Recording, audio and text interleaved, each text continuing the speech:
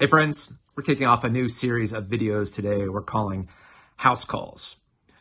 And our hope in doing so is that we can provide these few-minute clips that for those of us who find ourselves maybe in homes stuck inside with people 24/7 that we're not used to, and that maybe some tensions have started to get amped up a little bit or some frustrations.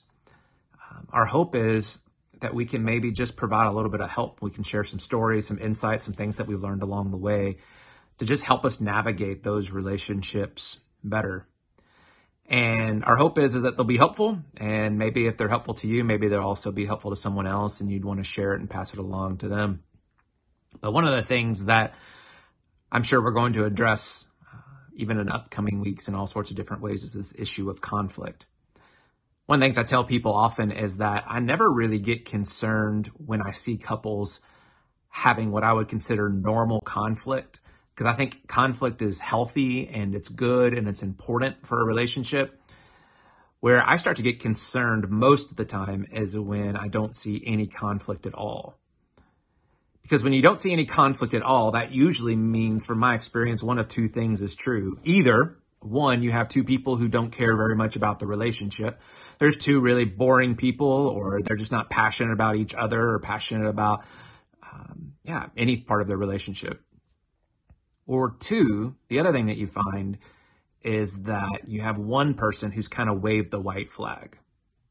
One person who's just given up and determined, you know what, it doesn't matter what I say, it doesn't matter what I think. If I try to share my perspective, it's just going to get turned around, twisted, turned on me. I'm going to be made to feel dumb. I'm going to be made to feel stupid. I'm going to be made to feel like my opinion doesn't really matter. And so they've just given up. Because usually in relationships, not all the time, but usually you have one person who maybe's better at words than the other. One person who can talk faster, who has a bigger vocabulary, who can argue better, who is pretty gifted at arguing and debating, and they're pretty good at shutting the other person down if they want to. And early on in my own marriage, that was the case, where I remember real clearly one day, my wife and I, we were at the kitchen counter. This is probably, we've been married now almost a little over 22 years. So this was around year 3, year 4. And I don't remember what the conflict was about, but something my wife said really struck me, where she said, you know what, we were in the middle of some conflict, and she's like, Jonathan, it doesn't really matter what I say. It doesn't really matter at all what I say, because you're just going to twist it around. You're going to make me feel like it was my fault, that I'm stupid, and you're going to talk circles around me. And so I've just given up. It just doesn't even matter. And you know what? She was 100% right. And it was a huge wake-up call for me, because I started to realize that I had done exactly that. I'm a pretty competitive person, so I like to win. And I'd become really good at that. And I'd become really good at arguing. My wife could say something, and even if her argument made sense, I could twist it around and make it be my argument and make her feel like it was my idea. And it was gross. And I could be, because partly too, I talk and write for a living.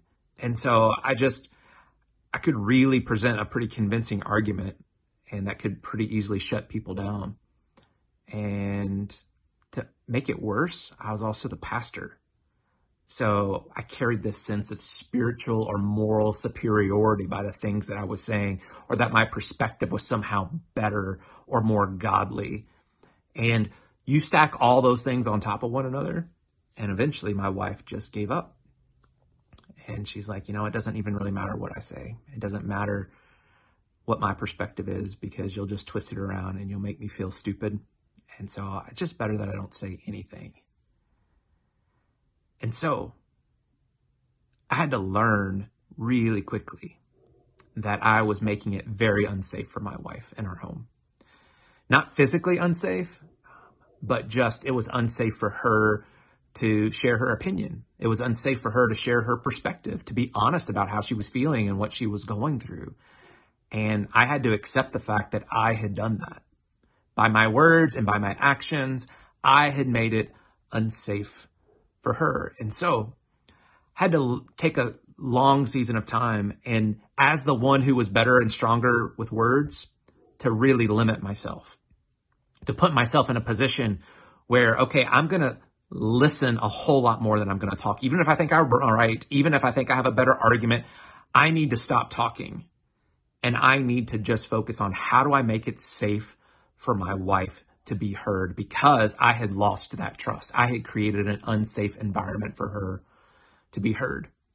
And even in how we would sit together, when we would talk, there'd be times where maybe I would be standing up and she would be sitting down on a stool. And it was just even communicating with my presence, just standing taller than she was. Oh, this could be this kind of intimidating thing. And so I needed to even physically just get myself lower than she was for a long time. And I also needed to do stuff where I would just sometimes hold her hand while we were in the middle of a conflict. And that may sound silly, but I needed something physically to remind myself that this is a woman that I vowed to love and honor and cherish, that I'm not at war with her. Our ideas may be at war, and our perspectives may be at war, our opinions may be at war, and they can battle with each other all day long, but I'm not at war with her. And so I needed to do things that reminded me of that in the middle of conflict.